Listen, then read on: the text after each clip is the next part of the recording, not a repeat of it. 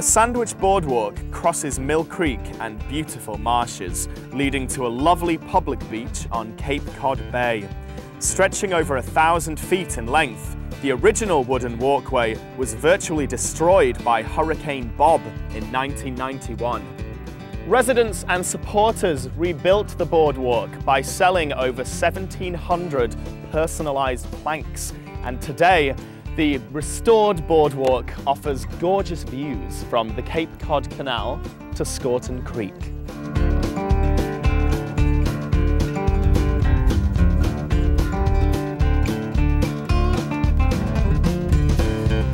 So far, I've counted 327, and this one says Frank Hart Betty W.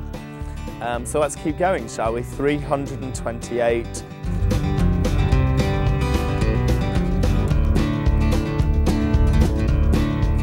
800 and...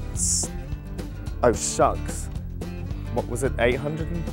Let's go back and start again.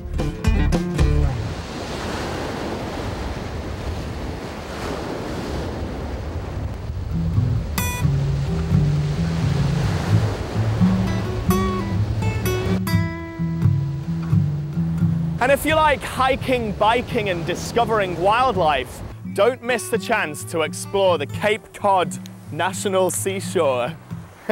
This 40-mile stretch of pristine beaches is your gateway to discovering the Cape's heritage of shipwrecks and rescues, cranberry harvests, and beachgoers arriving at their summer cottages by horse and wagon.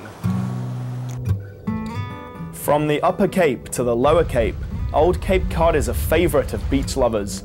Gentle stretches of waving beach grass, silvery dunes, inviting spots for soaking up the sun or skimming the surface on a boogie board. Look around and you'll find a Cape Cod beach that's just right for you.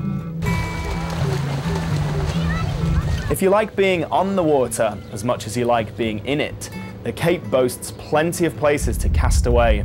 All day, every day, from Hyannis to Woods Hole, you'll find harbours buzzing with boating options. Experienced fishing guides can take you out into the bay for a few hours or an entire day of catching the big ones, guaranteed. All along the Cape's many marinas, you'll find waterborne, sightseeing fun for the whole family. You can visit one of the Cape's kettle ponds, great for kayaking. Or just stroll on down to the rocks and sketch the tide. Wah, wah, wah, wah, wah, wah.